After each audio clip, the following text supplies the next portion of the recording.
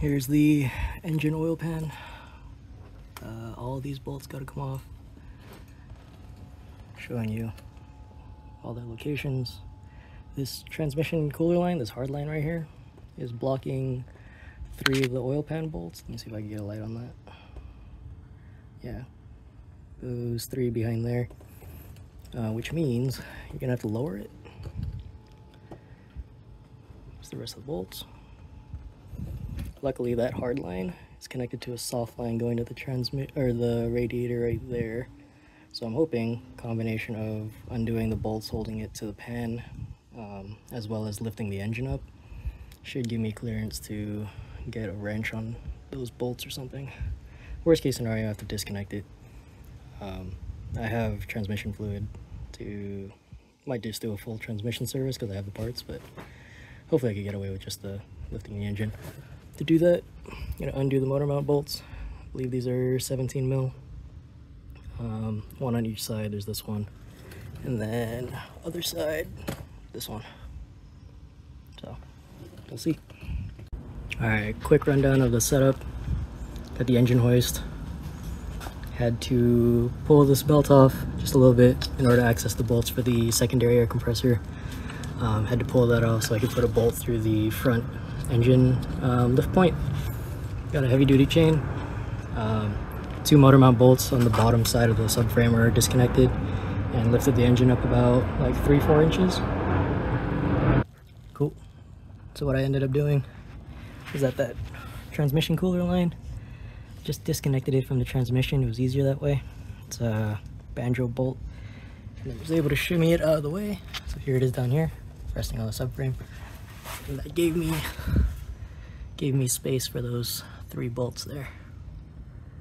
Using a 3/8 drive U-joint adapter and an E10. You could probably get away with doing a 1/4 inch drive E10 U-joint socket where the socket is the U-joint. I don't have one on hand, so did the hard way. But yeah, let's pull this pan off. Cool, finally got the pan off. It's a little difficult once you remove all the bolts. There's no gasket, separate gasket. It's just like black RTV all the way around, so it does get stuck. The oil pan has these little standoff provisions right here. It's for the like hangers, these things. What you could do is get a similar bolt, same thread pitch. I used the one off of the secondary air compressor because it's slightly longer. This one, it's a Torx bit. It's slightly longer than the oil pan bolts, and if you thread it into those standoffs, it'll push against the block, and so that'll start popping off the oil pan, enough for you to put a screwdriver back there and pry it off. So now that the pan is off, here's the oil pickup tube right here. It does kind of a snaky bit around the back here, and then swoops up there. So there's 1 bolt there holding it in.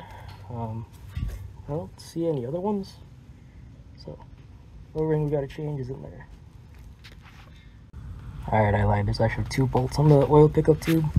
There was one here, and then there's another one at the top of the tube right here. You can see a little head of it touching it right there. They're both E10s. And you're also going to have to remove this little oil sensor assembly here too, so you can pivot the oil pickup tube this way down and then be able to snake that out. So gotta take off these 2 bolts, I think, and then they should be able to swing out the way. Alright, got the pickup tube out of the car. We're here on the bench now. You can see the O-ring here. So let me focus on that. Anyways, it's basically completely flat. You can see how it's almost flush with the tube. It's not doing much sealing anymore. This is probably the original one. Car's at 146,000 miles. I'm gonna be replacing it with a brand new one. Here's the part number. Got it from FCP Euro. I'll drop a link in the description. Alright, here's a comparison of the original versus the new one. The original one actually cracked as I was pulling it out. Super brutal. New one.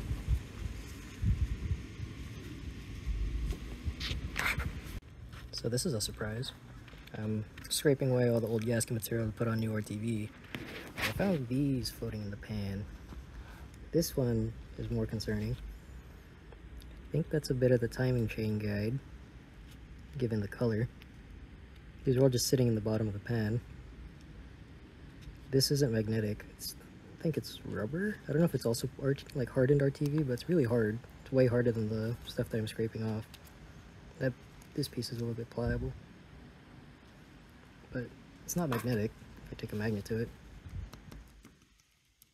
yeah, it's not metal, so that's good. But I'll take a look at the timing chain guide if I could see it from the oil pan side. See if there's anything obviously missing, but hopefully it's nothing serious. Let me know in the comments if it's something I should worry about.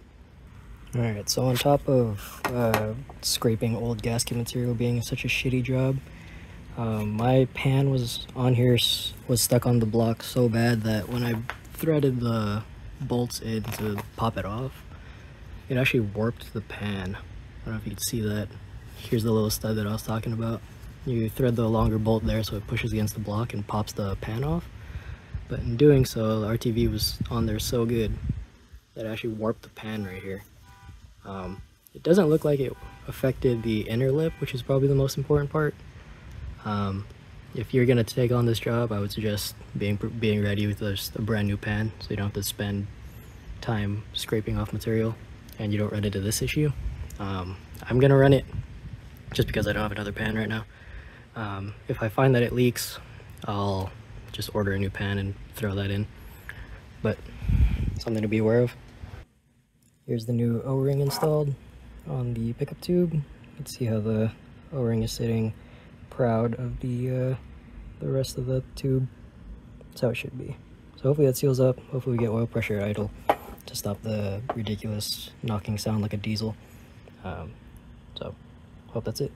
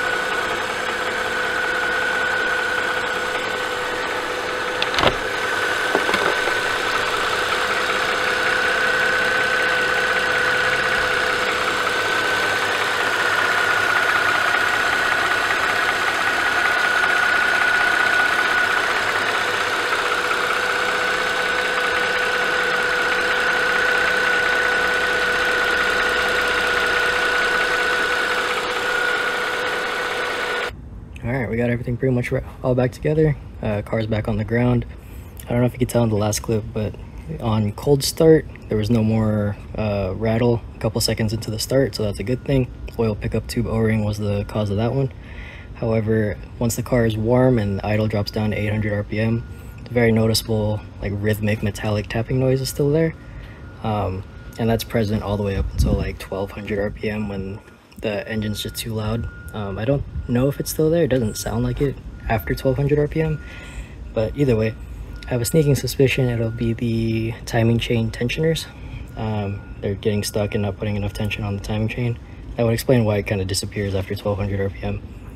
But if you guys have any other suggestions on fixing that noise for the M272, leave them down in the comments. If you like the video, let me know. And yeah, thanks for watching.